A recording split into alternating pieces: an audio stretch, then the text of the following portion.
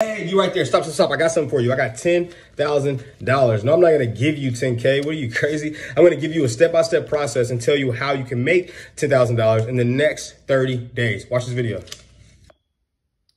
Go to Google, type in title company for your state. For this example, I'm going to use Oklahoma City. What you're going to do is you're going to find you a title company, call them up and ask for a pre-foreclosure list. The title company is going to give you this list for free. Pre-foreclosure are people who are defaulted on their mortgage payments and the bank is about to take their house. And what you're going to do with that list is come over to truepeoplesearch.com. It's a free platform for you to plug in their addresses and find their contact information.